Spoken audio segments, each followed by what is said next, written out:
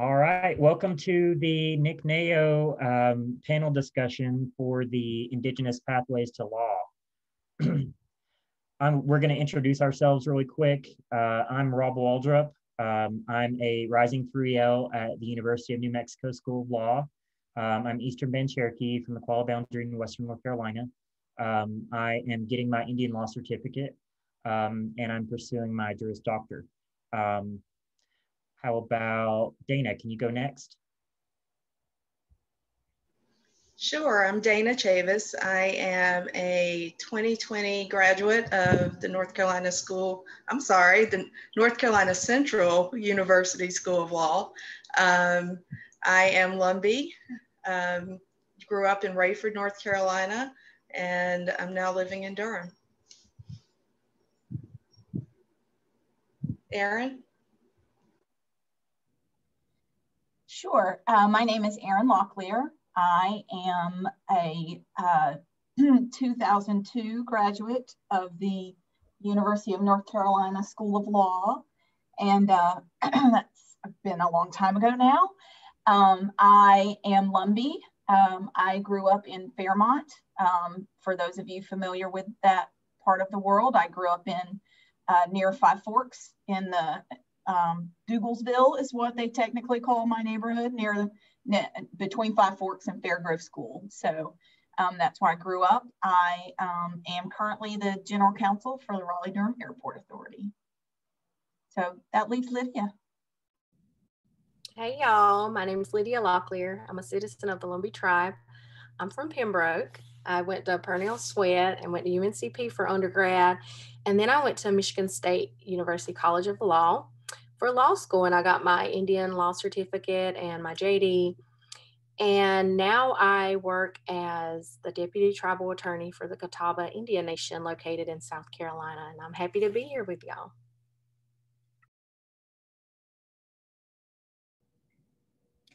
All right, Erin, can you talk to us about some opportunities in the law? Sure. I think one of the things that comes up a lot of times that folks wonder about with the law is, can you be a lawyer? If you're a lawyer, does that mean you automatically have to go to court? And some folks like to argue, some folks don't like to argue. So some folks want to be in court and some folks don't want to be in court. And I would say you can absolutely be a lawyer and not go to court. I would say most lawyers don't go to court. I think TV tells you differently. If you watch TV, it looks like every lawyer wears really fancy suits and goes to court, but that's not really how it works. I can tell you, I started my career doing courtroom work for the first 5 years, amongst a lot of other things. But now I don't go to court hardly at all. And some lawyers don't go to court at all. Some work in the legislature, some lobby, some work on forming a business or selling real estate, some do advocacy work, some do social justice work, some write wills, some write contracts, some help employers with personnel issues, and none of those involves going to court. So you can one way I think to think about it is, people generally go to court when they're fighting about something, like an agreement that's gone wrong, and the two sides disagree about the agreement.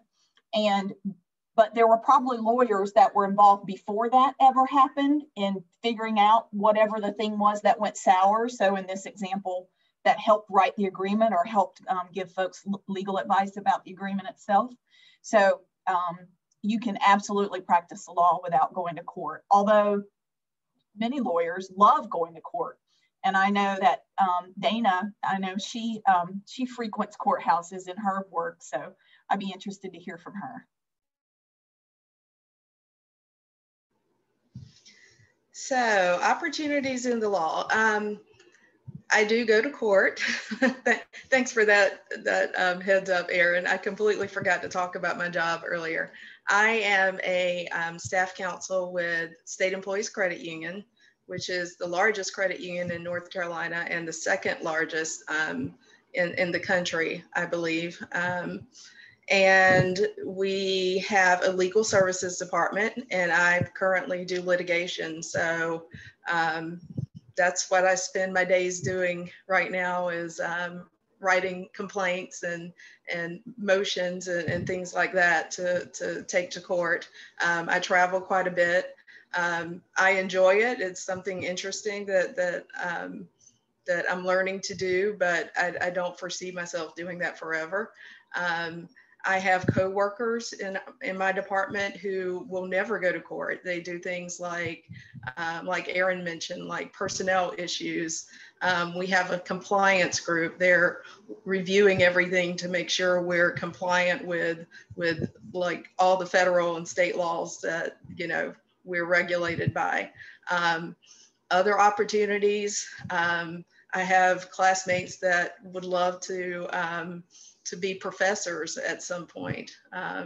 That's not something I would ever see myself again doing. I've taught before. That's not my calling. But there are certainly lots of opportunities for people who obtain a law degree and pass the bar or not pass the bar. You can still use your JD degree, certainly. So, Lydia? Yeah, thanks, Dana. I am one of those that are like, I don't want to go to court. I'm good. I'm going to stay out of court. But it's important to get that experience. So even though I said, I don't think I want to be in the courtroom, I did moot court during law school. And so I had to write a brief and argue in court. And that gave me that experience. And so if I need to, I will definitely do it. Some people will just get a real thrill out of it, and they just want to stay in the courtroom. I'm in-house counsel for a tribe, and it's always been my dream to work for a tribe, and now I'm living my dream. And so when you're in-house counsel for a government, you encounter all sorts of things, like maybe you have to handle this some issue going on in the tribe. You advise usually the different branches of the government sometimes, unless you're a huge tribe and you have attorneys for each branch of the government.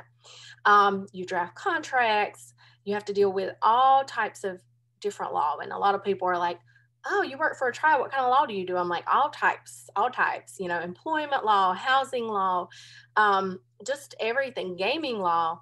So it's a lot, and I love it. I love learning new things every single week. It's really exciting. But before this, I was clerking at the North Carolina Supreme Court. So some people want to be judicial law clerks. And when you are a judicial clerk, you do a lot of research and you do a lot of writing. You help write memos, which are just summaries, a summary of a case and what this side is arguing and what that side is arguing.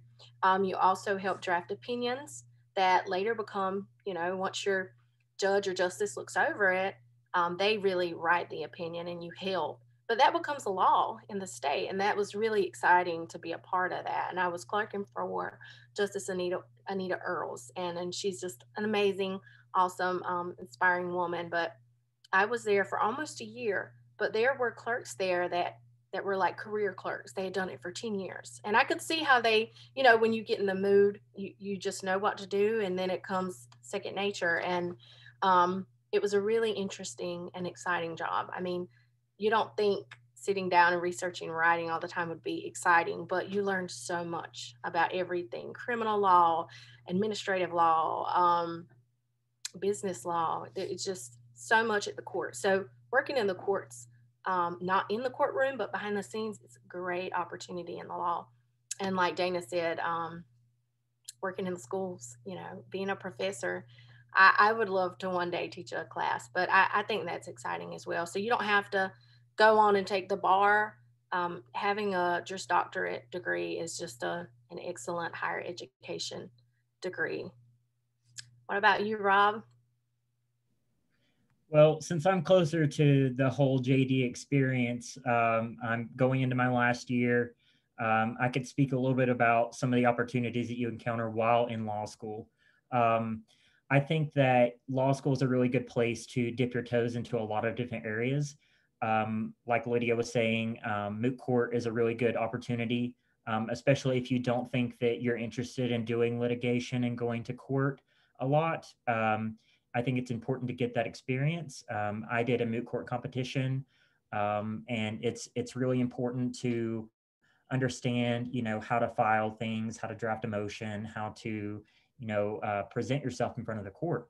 And there's also, subject areas that are tested on the bar and things that are not tested on the bar that you can take courses on that can pique your interest in an area, and you might want to, see yourself working in that area later on in your practice, whether you take the bar or not. There's several jobs that are labeled JD Advantage positions that allow you to take that position without having to take the bar at all. And I think that should be highlighted, because just because you're going to law school doesn't mean you have to be a lawyer. I think that there's a lot of opportunities that are overlooked, especially in studying Indian law, because Indian law is so vast as far as the interest areas go. I know Lydia talked about that. You practice every single area when you practice Indian law. And one of the really cool things about Indian law particularly is the fact that Indigenous people have their own traditional law too. And that's something that is often overlooked, and something that people just don't think about. One of the opportunities that you can get involved in law school is being on a law journal. I'm going to be the editor-in-chief of the Tribal Law Journal here at the University of New Mexico next year. It's a really important and worthwhile opportunity to have, just because you're able to work with scholars in the area and students as well who are trying to submit scholarship that's furthering the law in that area. And one of the really cool opportunities that I've had is right now I am a summer law clerk at the Native American Rights Fund in Boulder, Colorado.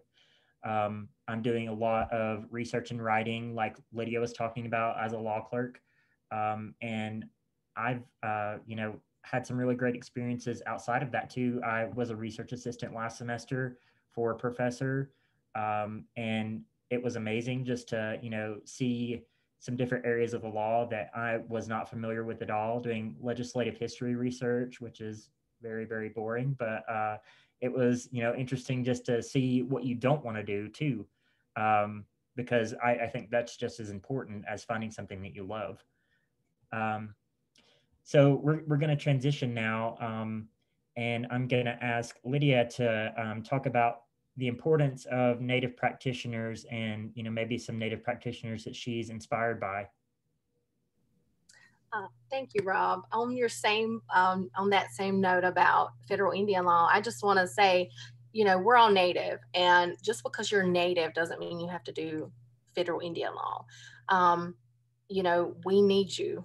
I mean, we need more Native lawyers, Native practitioners. We definitely need more Native judges. In the federal courts of the United States, 230-year history, there have only been 4 Native Americans to serve as judges in the federal courts. Only 4 in 230 years. That's alarming. So our whole goal, the Indigenous Pathways to Law, our whole goal is to increase that number, increase the number of Native American practitioners, Native American judges. And so we would love to have you in our group, but I just wanted to throw that out there and talk a little bit about federal Indian law as well. It's the study of the federal government, the relationship between the federal government and Native American tribes. And then there's also the relationship between tribes and the state governments. But every tribe has its own culture, like Rob was saying, has its own laws. And tribes are political entities. They're self-governing bodies. And so that's why they can have that relationship with the state and that relationship with the federal government. So it's very complex because you have all this law up here, but then you also have the tribe's own laws that you have to learn. So it's exciting to do. Indian law is really exciting. But Rob, you asked me about any inspirational Native practitioners. I would say Julian Pierce. He was Lumbee. And in 1978, he became the first director of the Lumbee River Legal Services, which is located in Pembroke. and it's now legal aid. It's part of legal aid of North Carolina. So he spent a lot of his time serving Robeson County and the communities there. Some more inspiring practitioners would be Arlinda Locklear.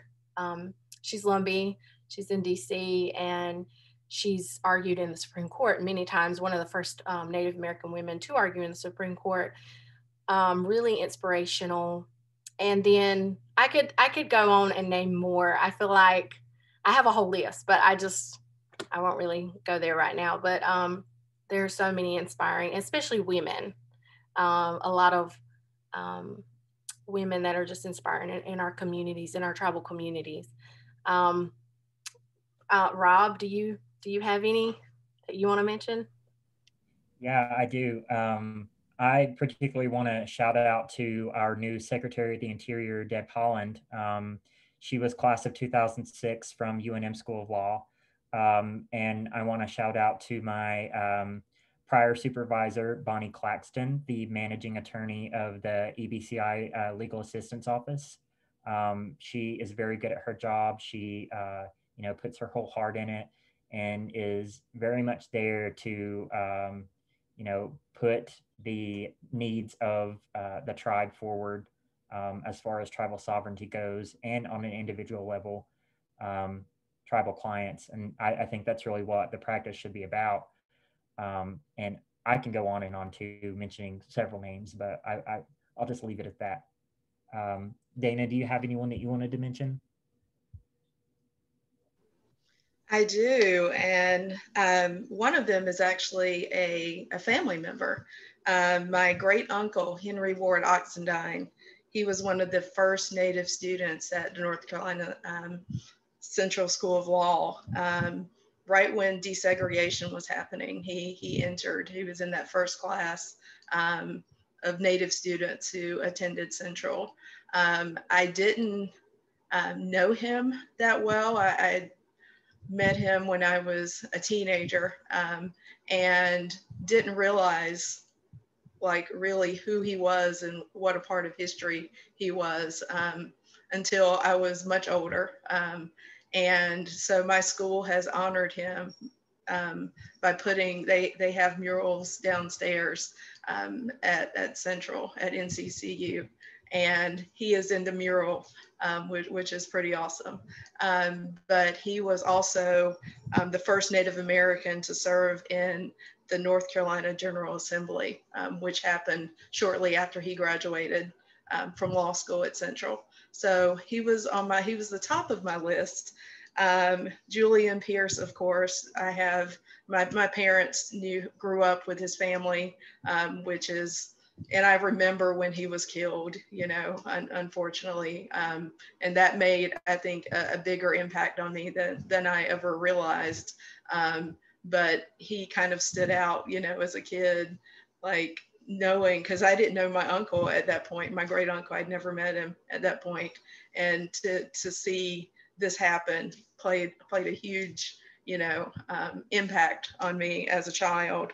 And one of my good friends from college, Jody Cummings, we went to Duke undergrad together, and he is actually the general counsel for the Mashantucket Pequot tribe, tribal nation, in Connecticut. And they own this huge resort, which I'm sure Lydia knows a lot about that, being in that business herself. But and I would be,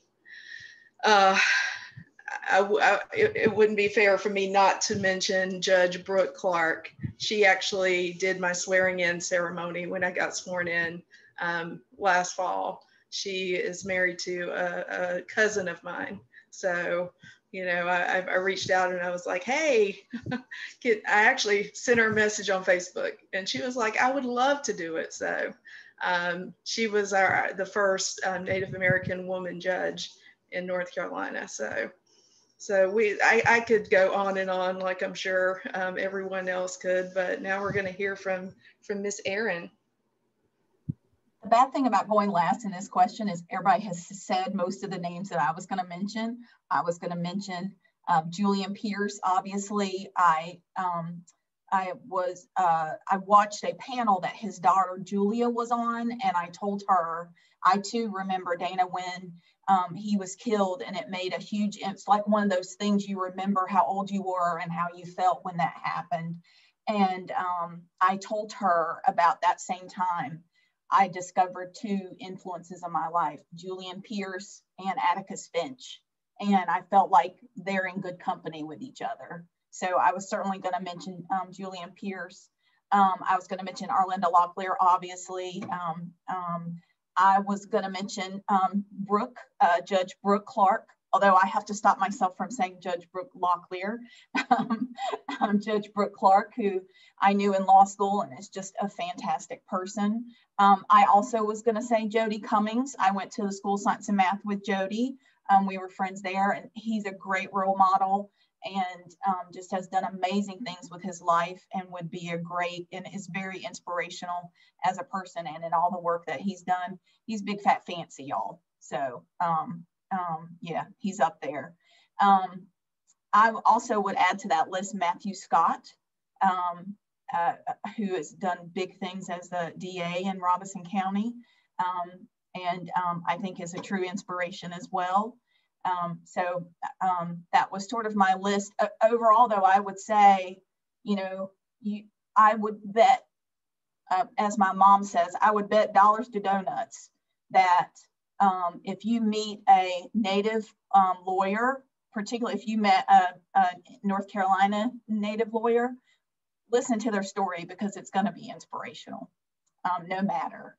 So even if we haven't mentioned the names, even if they're not well known or renowned, take time, meet with them, talk with them, reach out to them, whether it's the one up the road or the one across the country. It'll be well worth your time. And I'll echo that, Erin. I wanted to also add Heather Knockeye. She worked for, and still I think works for, the National Indian Gaming Commission. She's done a lot for the Lumbee people, for our tribe, and for Native peoples throughout the country. And then, there's Angelica McIntyre. She's a Native judge in Robeson County, as well as Brooke. And Danielle McLean is the attorney for the Lumbee tribe. So I wanted to give her a shout out. And then Candace Harkey is the managing attorney for the Legal Aid of North Carolina. And Judge Dees, well, he used to be a judge, another Lumbee lawyer that, helped me while I was at Legal Aid and has been a servant of our community for decades. So I just wanted to recognize them.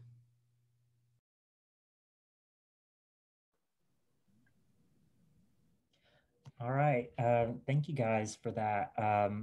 And Dana, I was going to ask you about, talk to us about your journey in becoming a lawyer, and just how to become a lawyer in general. Any tips you might have to the individuals that are watching this recording? I had a very long journey to becoming an attorney. Like Erin, I was a graduate of the School of Science and Math in Durham, and go unis.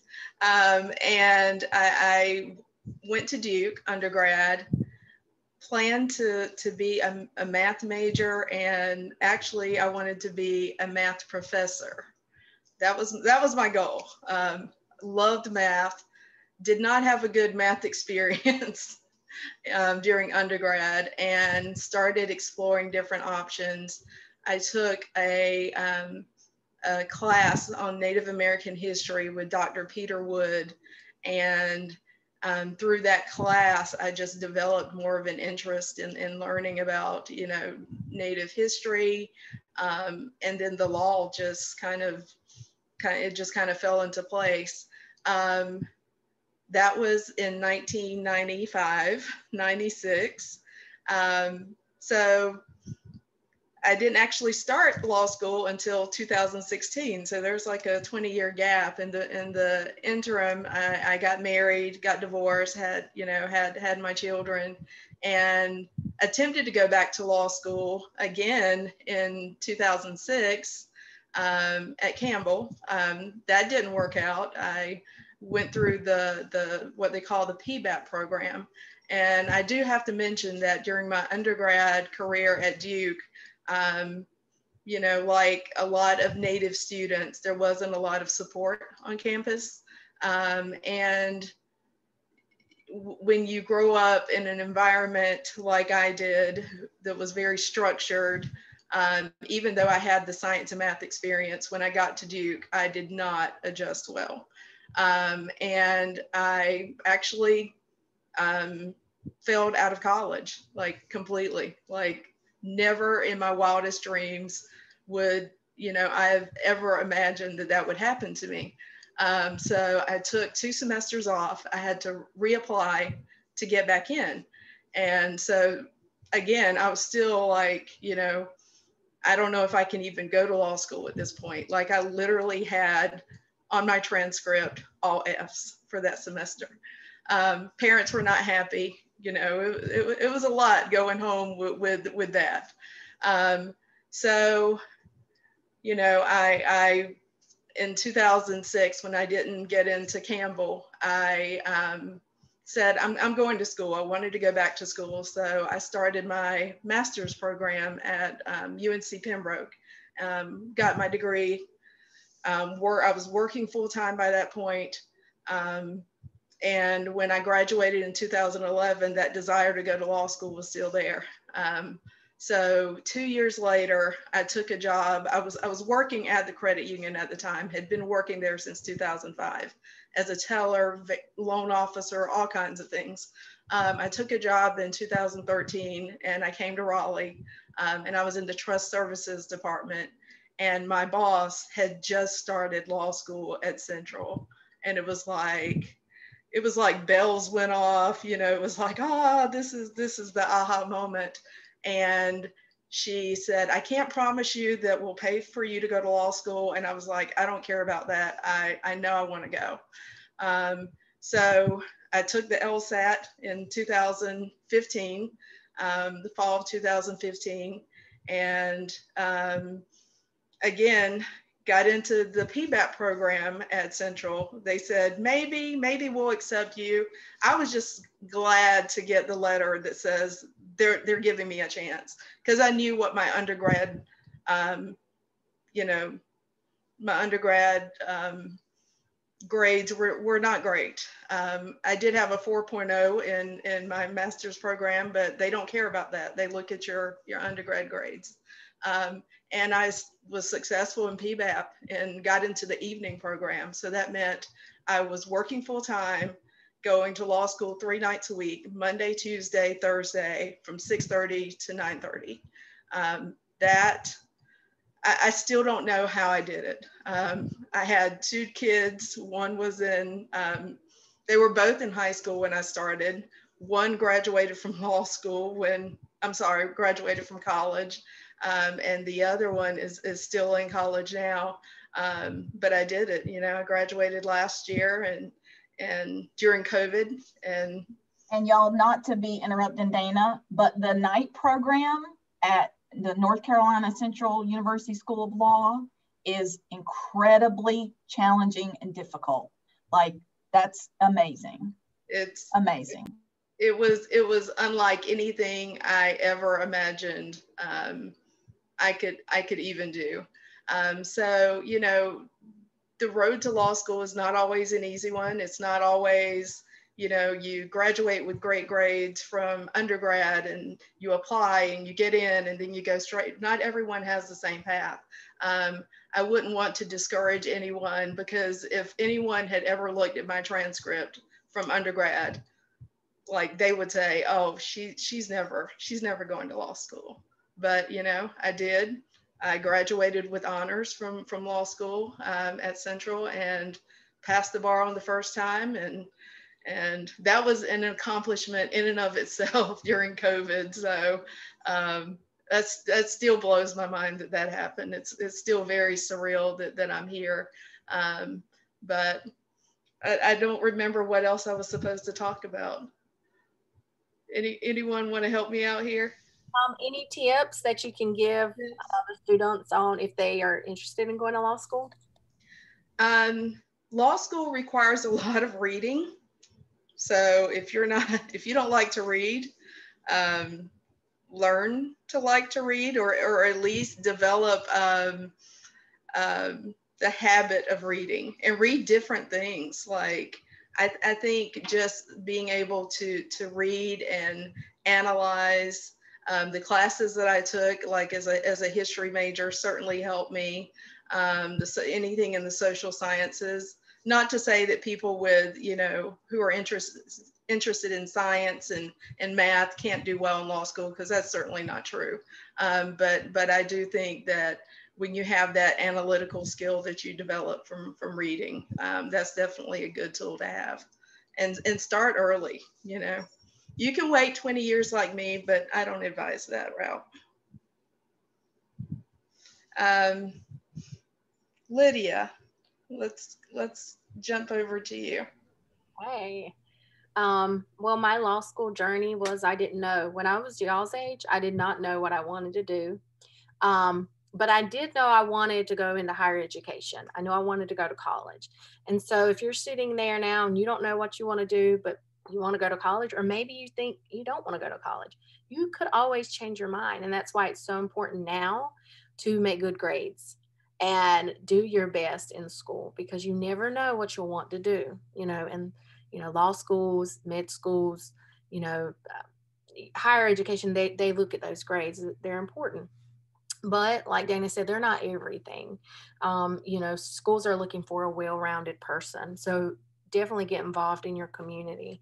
And, one way to get involved in your communities is to be involved in this group, the Indigenous Pathways to Law. So I'll just put that out there. But it wasn't until college at UNCP that I took an Indian law class. And I was like, I love this. I love it. So then I was kind of late to the game. I decided I wanted to go to law school. I didn't have like any guidance. So that was kind of overwhelming. But to echo what Erin said earlier, reach out. Don't be afraid to reach out to Native lawyers in your community. Every single Native lawyer I've ever reached out to has been immensely helpful. Never, I've heard people talk about, I met such and such, they're an attorney, and they weren't really helpful. Maybe they saw me as competition. I've never felt that way. They've always been so nice and so helpful. So don't be afraid. If you have lawyers at your church, reach out to them. So I just want to encourage that. And so I decided I wanted to go to law school, and I found this program called the Pre-Law Summer Institute. It's in Albuquerque, New Mexico. It's 8 weeks. It's a law school boot camp for Native students. It was my first time away from home. I cried. It was very tough, but it is so intense. And you take first year law classes plus an Indian law course, and it's intense, but it was some of the best times in my short life. You become so close to the other students in the program, and you meet students from around the country. And so it was an awesome experience, and it prepares you for law school. And then there are some people that were in that program with me that decided they didn't want to go to law school. And that's why programs like that are important. Job shadowing a lawyer right now at your age is important. Just ask them, maybe you're interested, maybe you're not. And so just as important as knowing what you want to do is knowing what you don't want to do. So those are just some short tips. So I went to law school at Michigan State, and I loved my experience there. I took Indian law courses. I took, obviously, the general law courses that you have to take to get your JD. And I was very involved in the Native American Law Student Association and the National Native American Law Student Association. I did the NALSA moot court competition. And so again, I'm stressing that it's important to be involved in your community, in your school, wherever you're at, whatever stage you're at in your life. It's important to be involved. And then fast forward, that no one really talks about when you're talking about going to law school is the bar exam. So Dana touched on that. It's super hard. Law school is 3 years. You think 3 years and I'm gonna be a lawyer. Then the bar exam hits you in the face. So I'm cruising, everything's great. You think 3 years and you're good. it may be 6 years, you know, for other lawyers, it may be 10 years. You know, I've seen and heard of lawyers taking the bar exam like 10 times. And they do it. You know, some just decide, okay, it's not for me, and they do something else, and that's okay. Some are, you know, are persistent, and they eventually pass the bar exam. The first time I took it, I was, I think, 11 points away from passing in North Carolina. And then I took it back to back. It's only offered twice a year. I took it the next time it was offered, and I was closer, but I failed again. And so just imagine this discouragement. Dana talked about rejection. You know, I've been rejected from plenty of law schools. Well, not plenty, but this is another important tip. Cast a net, not a line. You know, there may be one school you really want to go to, but it's important to cast a net and apply to different law schools, you know, be diverse. So I did, you know, I didn't get into some law schools. I got into some other law schools. I was waitlisted at one. So that's important, but that didn't really bother me too much. Like, I got where I wanted to go, Michigan State. Passing or failing the bar exam, that's important because you can't practice law. Every state has their own bar exam. And then there's something called like the UBE, a universal bar exam. And I think about half the states have adopted that. So if you take the UBE in one state and score high enough, you can be sworn into another state, depending on if they have the UBE. So after that, I was just like, wow, I need to keep going. And so I heard that North Carolina was adopting this UBE exam the next year, but there was a bar exam that I could take within this year, right? For example. And so I said, that's what I'm going to do. I'm not waiting any longer. So I took 3 exams back to back, and I went up to DC and I took the UBE, which was a different exam than the one in North Carolina that I took. And I passed, and I scored high enough that I can be barred in like half the states in the country. I'm barred in North Carolina, South Carolina, and DC. It's just, my friend, he wrote an article, and I love this quote. He said, "Rejection hurts. Repeated rejection stings. Befriend it anyway." And that is like, I love that quote, and I embrace it. You know, like Dana didn't give up. I didn't give up. There were things in my life during that time that could have slowed me down, but if you have a goal, do everything you can to meet that goal. So I just want to say it's okay to be rejected. It's okay to be rejected again and again and again. Keep moving, because it's not just you that you're doing it for. You know, it's your family, but it's your whole community. You know, it's your tribe. And you know what motivated me was, our people are depending on us to give them better. You know, and so me as an attorney, I was like, I want to learn as much as I can. I still want to learn as much as I can, so I can offer our people the best, legal assistance. And so that's kind of my story is, if you get knocked down, just get back up and keep going, because there are so many people relying on you and behind you, pushing you and supporting you. Erin, do you want to tell us a little bit about your journey?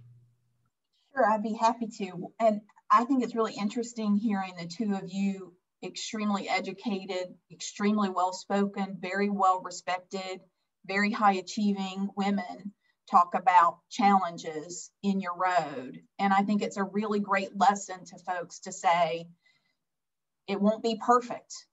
And everything may not be a Prince Charming moment where you try on the glass slipper and it fits. You know, sometimes you're going to have to work and try and work and try and take a turn and take another turn and go over a bridge, build your own canoe to go under the bridge. I mean, to hear the two of you, I think this is a really great example and very heartwarming examples of, we think success looks like a straight line, but it really is a plate of spaghetti. And I think that you two have really shown that in a very heartfelt way, and I really appreciate hearing your stories. As for me, my mama always said when I was growing up that I should be a lawyer because I would argue with a stop sign. And even though I didn't believe that then, I think, as always, Mama was right, because clearly here I am. But I will say I went to college at Princeton University. And when I started college, I was absolutely sure what I wanted to do. There was very little doubt in my mind. I was going to be an engineer. You can see exactly how that worked out because I sit here not as an engineer. I was an engineer in college for almost 2 years, and I really didn't like it. I really was pushing through and persevering because I thought it was the right thing to do. And I thought I'd get a 4-year degree and I'd be able to get out and I could make money and I wouldn't have to go to graduate school and I'd be set. And I really just didn't enjoy it. I was so sure of that path and I really did not enjoy it. So at some time I sort of said, I need to forget engineering. And in taking those classes, that curriculum is so filled up, there's very little chance to pick things that you want to take just because you enjoy them. And when I decided not to do engineering, I said, I'm really going to take this opportunity. I'm just going to take classes that I enjoy, because that was such a, it just seemed so amazing to me that I could pick classes and I could take things that I enjoyed. So I took a real wide sort of swath of classes, and a couple of those classes really were what led me to law school. One of them was American constitutional interpretation, where a law school professor, former law school professor, taught us about the Constitution.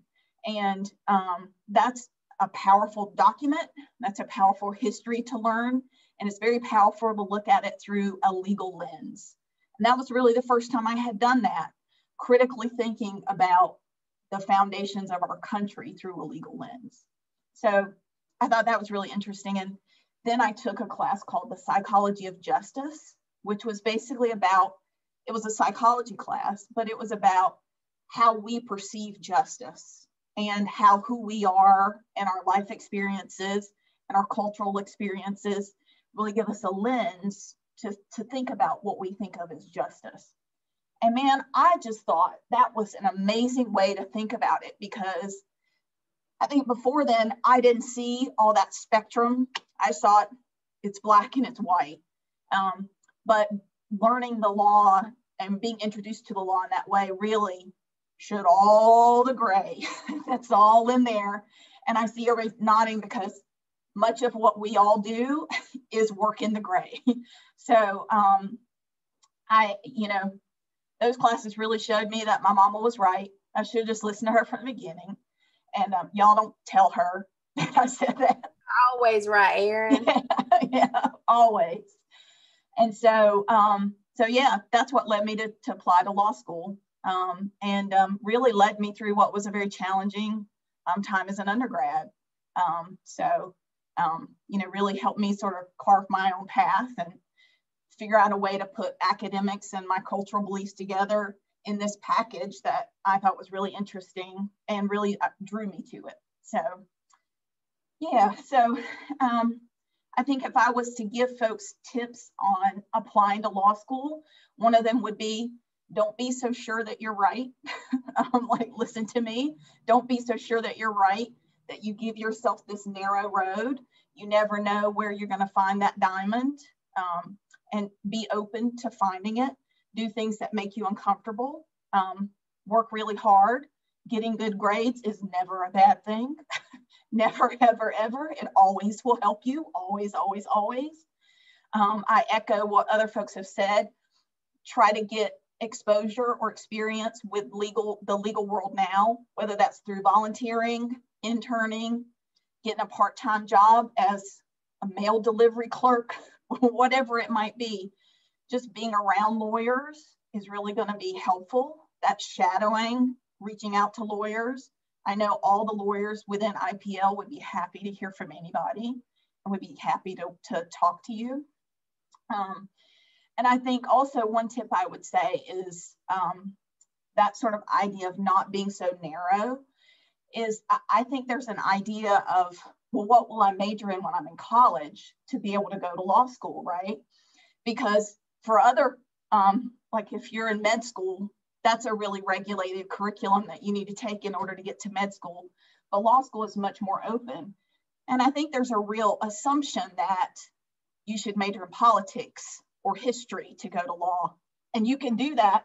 That's totally fine. Nothing wrong with any of those. But you can major in anything and go to law school. What I think is most important is that you find something you care about and you do well in it, and you really maximize that opportunity. I ended up majoring in sociology, and I had a minor in American studies. That worked fine. That worked great for me. Some folks are really interested in science, and they may get an undergraduate degree in science, and they really set themselves up to be a patent attorney eventually. So there's really no one way to get to law school. The thing that I would just say is hustle, hustle, hustle, hustle. You know, they mentioned pre-law programs that have been mentioned, hustling to find lawyers that you can talk to shadow, and hustling to get scholarships or figuring out other information. You know, looking at NALSA and National NALSA, great groups to get ideas and information from. Yeah, so I think overall I would just say, don't be so sure that you're right, but also I think, as we've heard from this panel, don't be so sure you're wrong either. You know, just hustle, hustle, hustle, and you just never know what might happen and what might come. So Rob, be nice to hear your thoughts. Yeah. Now I don't want to go last. You guys are really inspiring. I definitely had the same kind of experience. I thought that I knew what I wanted to do, but it turns out I didn't. I started my undergrad in New Orleans, actually, at Loyola University and Tulane University. And I was first a biology major. I wanted to go to med school. That didn't work out. I hated it. I then, was really interested in literature. I didn't like that either. And the one thing that really, grabbed my attention and held it was a course that I took on ancient Greek philosophy. And so I switched my major to classics. And after becoming a classics major, I quickly realized that the program that I was in really didn't fit with where I wanted to go at the time. I wanted to be Indiana Jones. And so I transferred to UNC Chapel Hill, and I finished my undergrad degree there. I still wanted to be Indiana Jones all the way until the last semester of my time at UNC. And then I took a course on Shakespeare. And it's really odd to say, but that's what made me want to go to law school. There's several different themes throughout Shakespeare's plays, but justice is a big one. And it's talked about in nearly every single one of his plays. And it was something that I ended up writing the paper for the class about. And after thinking about it and thinking about, where I wanted my career to go, as far as going to law school, I thought about, where do I want to serve my community from? Because that was really important to me. I took like an introspective look at what I was studying, classics, ancient Greek language, Latin, and Roman culture, and thought about, well, that was the driving force behind the people that conquered the Americas. And I thought, well, that's a really important perspective to have if you want to serve a tribal community, knowing how, this entire philosophy of the conqueror was built, and knowing how it can be dismantled as well. I took that thought and I took a little bit of time off. I worked for the Harris Cherokee Casino for a couple of years. I worked at Disney, and yeah, I lived and worked in a bunch of different places in that time. Um, and then I started applying, and I did a lot of research, and I actually only applied to schools that I actually really wanted to go to. I did not apply, I didn't actually cast a very wide net at all. I applied to 5 schools, and those 5 schools were places that I knew that I could see myself at, that had a good program in Indian law, because that's where I wanted to focus my attention, but also had a wide variety of things that they were known for besides just Indian law, in case, there was a flicker of my mind changing or anything of that sort, so I could, still diversify if I needed to. And then I took the LSAT. I definitely recommend doing a prep course for the LSAT. I think it's really important. The LSAT is a really useful tool to have on your side, on your application. Also, all of your application materials, make sure to have several eyes look over them. Make sure to have any of your undergrad mentors, professors, even high school teachers, if you're still in touch with them at that point.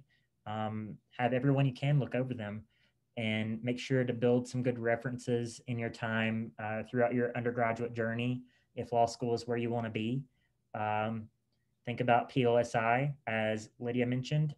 It's a really great program. I wasn't able to do it because I was working at the time, but all of my friends have done it. It's really important to, stay involved throughout your undergraduate career. And something else that Aaron had mentioned, several people expect you to major in political science or history or something like that to go to law school. A lot of admissions committees are actually, discouraged by that, just because they see so many. So I think that having diversity in your application is really important. So take what you want to as your undergrad major, take the courses that interest you, and really see where you can go from there. And if law school is still what you want to do after that, go right ahead, because they love to see people from various backgrounds. And I think that the best thing that I've done since I got into the school where I wanted to go was getting involved very early on. I think one of the big mistakes that first year law students make is being kind of apprehensive about getting involved, just because, the first year is really important as far as your grades go. But at the same time, I still think that it's plausible to be able to juggle all of that and be able to get involved some as well. You don't have to do everything. You can, limit yourself to one commitment, and that could be it. My first year, I was involved in the Native American Law Student Association. My second year, I was vice president of the UNM NALSA, and next year I'll be the president. This past year, I kind of overcommitted myself, so you definitely have to watch out for that as well. It's hard to say no sometimes when you start to get into your community, especially when you know that what you could be doing would be helping people in the long run. But at the same time, I think, your own well-being is very important, especially when you're trying to be successful at the very end of your career. And that's really the tips that I have.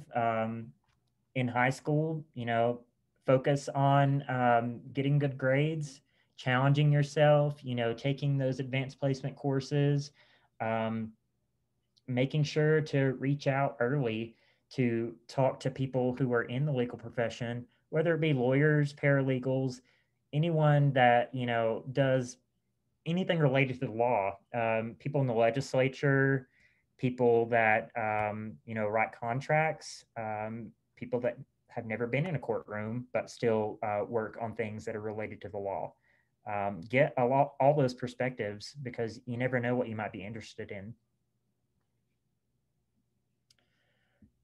And I think that is about all the time that we have. If any of you guys would like to speak a little bit more about the Indigenous Pathways to Law program before we hop off, that'd be great. Otherwise, you guys can field your questions to our live discussion panel.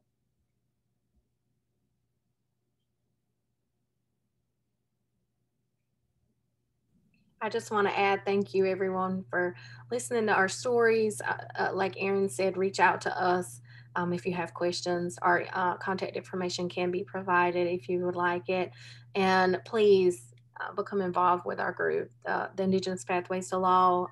It's a mentorship program to North Carolina's tribal communities. As you know, we have 8 tribes here in North Carolina, so many Indigenous peoples throughout our state. And we are launching our mentorship program to you all.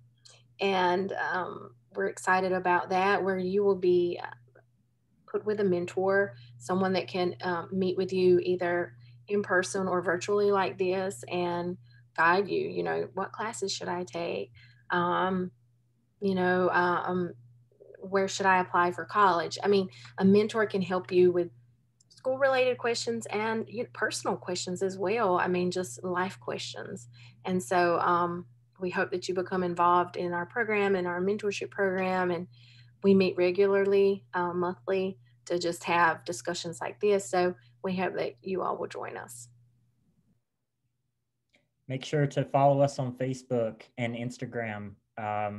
You can get involved any way that you want to. We have a mentorship program. You can contact us individually, however you want to proceed. Thank you, guys.